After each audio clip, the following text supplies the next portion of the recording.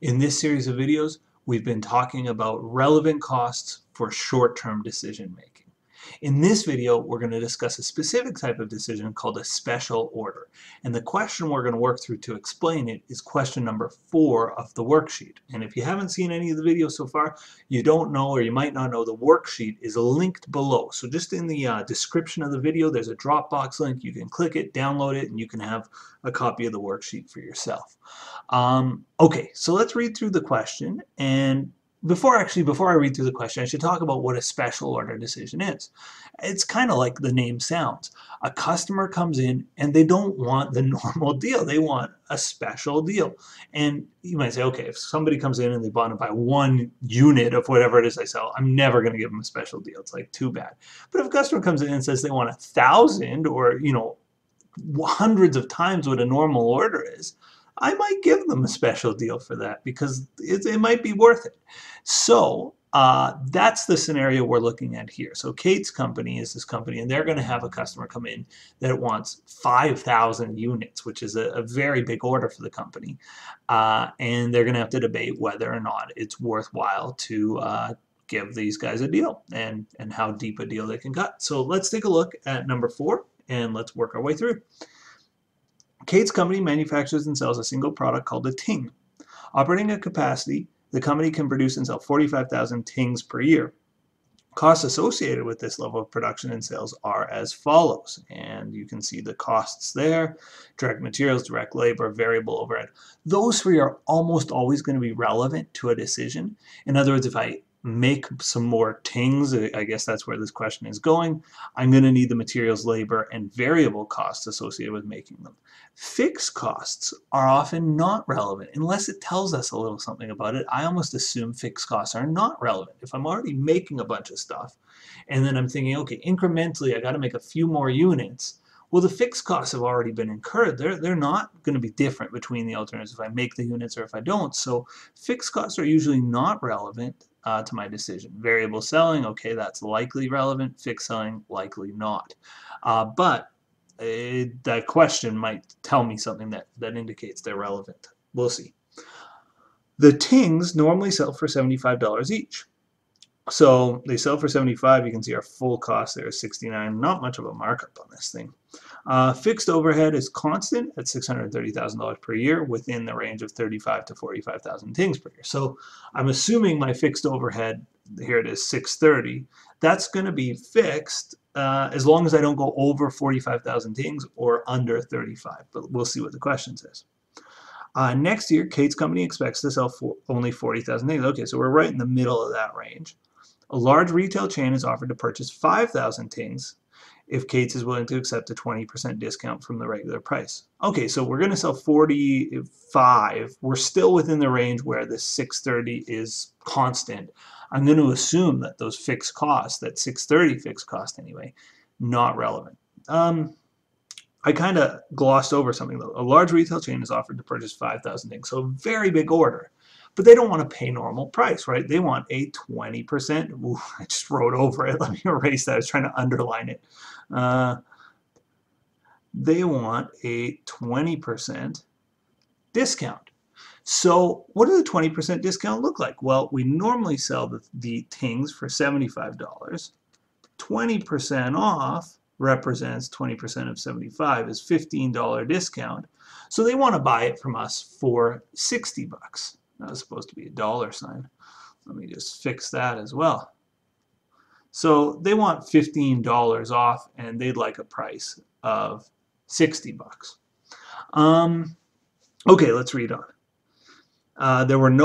There would be no sales commissions on this order because, of course, salespeople normally sell our stuff, and that's a large portion of our variable selling expense, and thus variable selling expenses would be slashed by 75%. So because there's no salespeople involved, this is just a deal happening more at the president or sales manager level, our variable selling expenses go way down.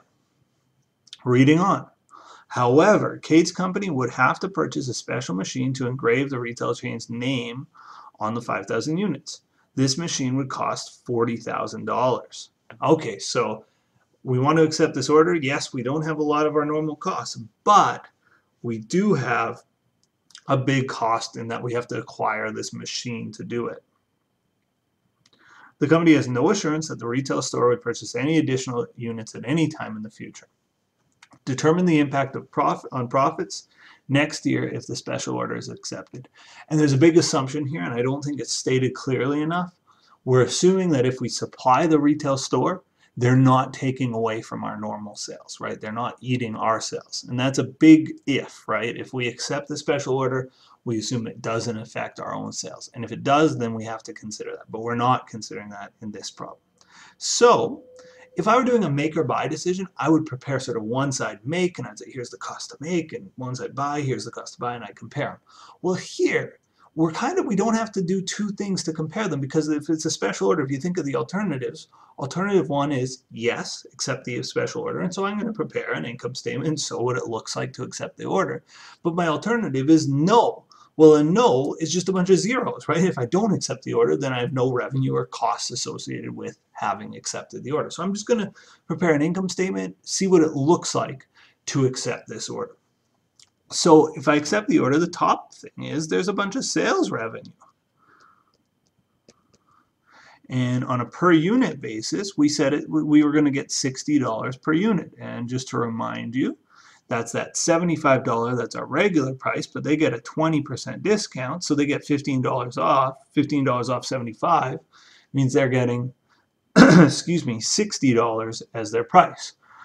So that's their price per unit, but of course they're selling not one unit, but 5,000 units. So for 5,000 units, that means our revenue is $300,000 or $30,000. My math is terrible. $300,000. So a pretty big customer, right? A $300,000 order comes in, and that's significant, certainly for a company of this size. Now let's look at our costs. We got material, labor, variable overhead. All of those are relevant. Again, material, because if I don't accept the order, I don't have to have the material related to the order. Same with labor, and same with the variable overhead. So DM, DL, and variable overhead. These are all going to be relevant to my decision. 22, 12, and 4.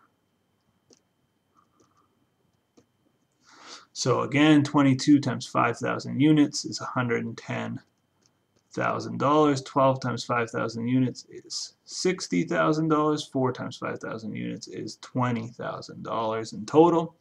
Moving down the list in terms of relevant costs here. Those are all the manufacturing costs. Fixed overhead, we said, well, it's going to be $630 a year, between 35 and 45,000 things. This isn't pushing us out of that. So we're still stuck at $630. So if we accept the order or if we don't accept the order, we're still paying $630 in fixed cost. This means it's not different between the alternatives. It's not differential, therefore it's not relevant. I'm not going to use it. Variable selling expense, normally $8 a unit, but in this case they said no, it's 75% off. So if it's $8 a unit, 75% of $8 is $6, and it goes down by $6. So it's going to go to $2, right? 75% off of 8 is 2, so that's my variable selling expense that I actually incur on this. And 2 times 5,000 is 10,000. Now the final cost associated with this, well, actually the final cost on my list here is fixed selling expense, and it didn't really tell me anything about the selling expense, the fixed selling expense. Because there's no mention of it, I'm going to assume that fixed means fixed, and that means if I take the order, I pay $405. If I don't take the order, I pay $405. Just like fixed MOH, because it's not different between the alternatives, it's not relevant. That's an assumption here, but the question hasn't told me otherwise, and I think that's a good assumption here. So that's all of my costs except for this silly machine. I've got a $40,000 machine. Now it's not $40,000 per unit, it's $40,000 for everything, right? And that's this special machine to do that engraving. So it's $40,000 in total. Some textbooks don't like you to do this per unit. I don't really care. I think it makes sense to do it per unit. If we're only doing 5,000 units, it's $8 per unit. But again, some texts and notes will say, oh no, that's more of a total cost. You shouldn't do it on a per unit basis, but I think it's fine too. So let's figure out our total costs here.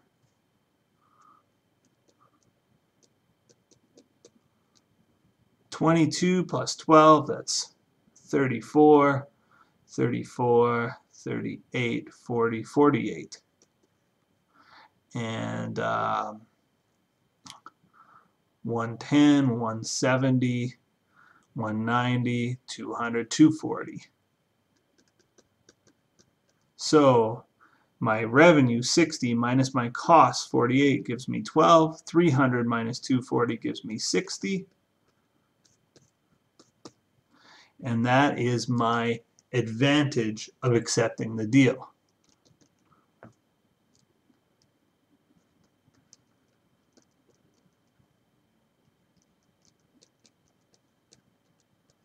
That's the difference, the difference, sorry, if I accept. So if I accept this deal, my company is $60,000 better off. If I don't accept the deal, I leave $60,000 off the table. So in fact, I could probably have accepted the deal even if the price was lower. A common follow-up is, what's the lowest possible price we would be willing to accept? Well, the lowest possible price is anything that makes us money. So our costs, our relevant costs, are 48 bucks. So anything over 48 bucks, we should accept this deal. Now, again, I do think if we start to get too low, then obviously it could start to affect our own sales. And that's a potential problem. But by the letter of the sort of accounting textbook law, if this is a positive decision, it's putting money in our pocket. Even if we charge 49 bucks, right? It costs us 48, we make $1 a unit, we make $5,000 on the deal. Well, $5,000 in your pocket is better than $5,000 not. So by the accounting textbook, we say yes to the deal. Now, I think in reality, you probably wouldn't say yes unless you got a healthier markup than $1.